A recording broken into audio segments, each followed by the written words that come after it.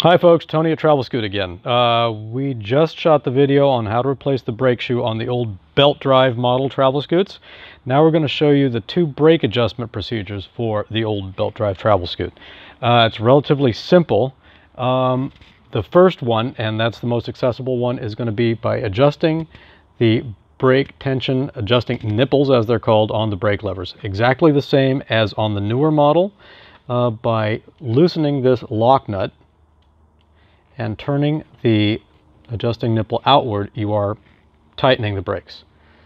To loosen them, you turn the adjusting nipple clockwise or inward again. And then once you've got your proper adjustment, you tighten this lock nut again so it doesn't inadvertently, so the adjusting nipple doesn't inadvertently loosen or tighten. That's unlikely. Okay, for the course adjustment, and this is a little more specialized, you're going to need your 3mm Allen wrench, and we're going to see here on the cheek of on the outer cheek of the fork, you'll have to pass it through here and engage this NARP. In order to see how that's set up, I would have you take a look at our brake shoe replacement video. But anyway, you engage the NARP, and I'm going to try to keep my head out of Kevin's way here. You grab a hold of the wire of the actual brake cable sticking out of here. You loosen this NARP, and I'm going to tighten it now.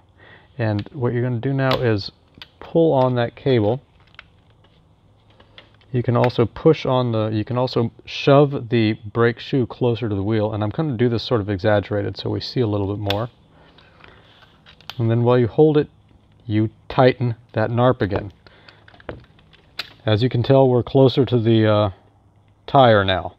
This is exaggerated. You're probably not going to want it that close, but anyway, that's how that works.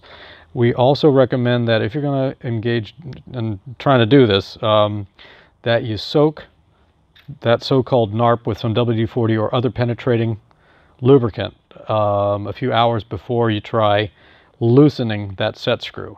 It's in a rather dirty location, and it's exposed to all sorts of crud, so it could need a cleaning and lube before you try to loosen it.